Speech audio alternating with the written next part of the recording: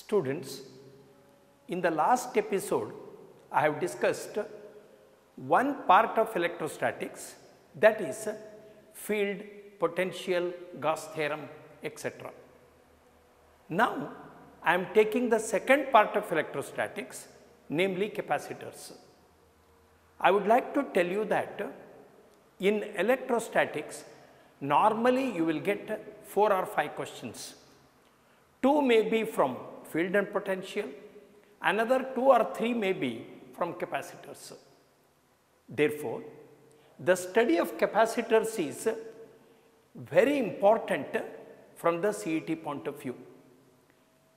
Let me now take up. The first question is, a parallel plate condenser is charged and is disconnected from the battery.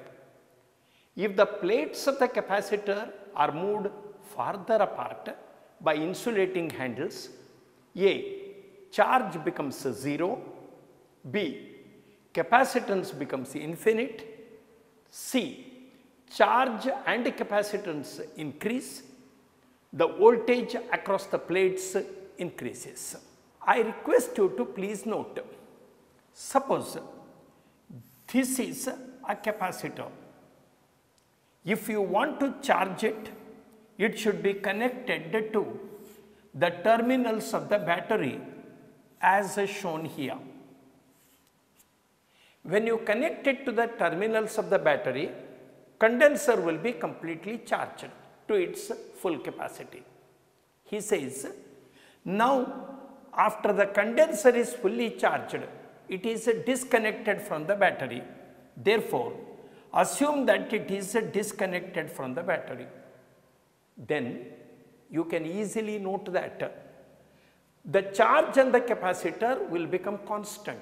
It does not change because it has already been charged to its full capacity.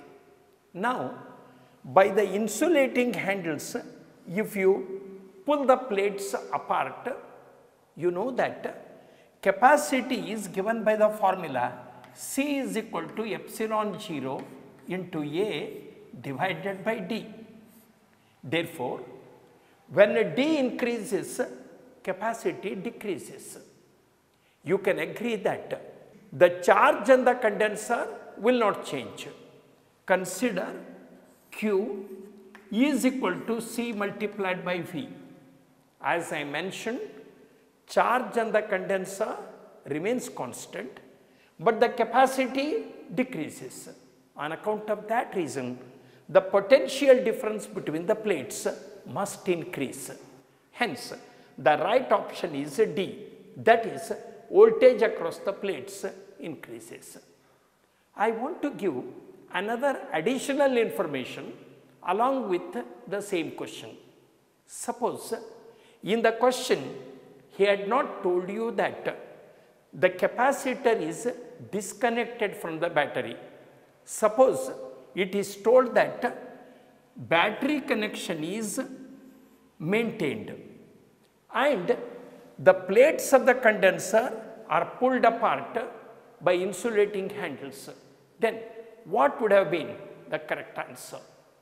Note, in this case, since it is connected to the battery, depending on the capacity, the charge will either flow from the capacity to the battery or from the battery to the capacitor. Note the formula Q is equal to C into V. Since condenser is connected to the battery, potential difference across the plates of the condenser remains the same, but the capacity has decreased. Consequently, charge should decrease. If the charge on the capacitor decreases, then the charge will be rejected from the capacitor and it will be transferred to the battery.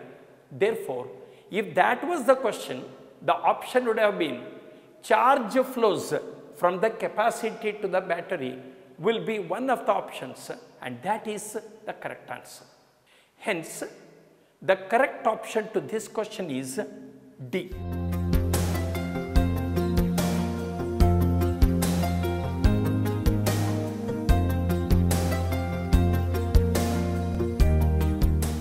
next two questions are very important from the concept point of view. I request you to please note the concept carefully. Now, I will take the next question. The parallel plate capacitor with air as medium has the capacitance 10 microfarad. The area of the capacitor is divided into two equal hollows and filled with two media having the dielectric constant K1 equal to 2, K2 equal to 4. The capacitance of the system will now be in microfarad, A 10 microfarad, B 20, C 30, D 40. Consider a parallel plate capacitor with air as the dielectric. He says the capacitance of this capacitor is 10 microfarad. Suppose it is divided into two hollows with one half filled with a dielectric medium of a dielectric constant equal to 2 and the other one filled by a dielectric medium with a dielectric constant equal to 4. Please note that if you divide it into two equal hollows, area of each capacitor becomes half of the original area. You know that capacity is given by the formula epsilon 0 A divided by D. Therefore, when the area is hollowed, capacity is hollowed. Therefore, before the dielectric being placed, capacity of this condenser or this part of the condenser is 5 microfarad. 10 divided by 2 is equal to 5. If you now fill it with a dielectric material of the dielectric constant 2, capacity increases K times, means 5 into 2 is equal to 10. The second half also with the air medium had the capacity 5 microfarad, but you have filled it with the dielectric material of the dielectric constant 4. Therefore, capacity of the second part becomes 5 into 4 equal to 20. Now note that similarly charged plates are connected together, and that is the criterion for parallel connection. On account of that reason, these two capacitors should be assumed to be connected in parallel. If it is connected in parallel, then you can agree that this is 10 microfarad, this is 20 microfarad, 10 plus 20 will make it 30 microfarad. Therefore, the option number C would be a correct answer.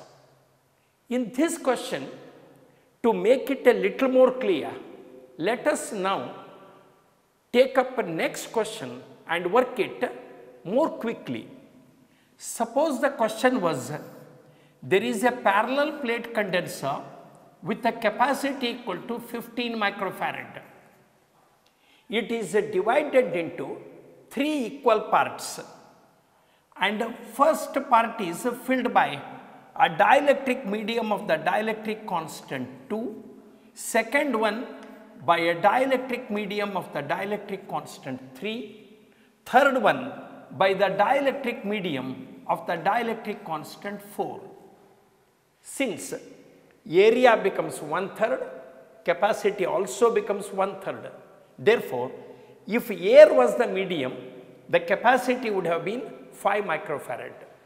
When you fill it with K1 equal to 2, 5 into 2 equal to 10. The second one, 5 into 3 equal to 15. 15 plus 10 is 25. 5 into 4 equal to 20. 25 plus 20 equal to 45. Therefore, capacity of this condenser would now become 45 microfarad. Please note that if the dielectrics are so placed such that the division is vertical, then the individual capacitors should be taken to be connected in parallel. Therefore, the correct option is C.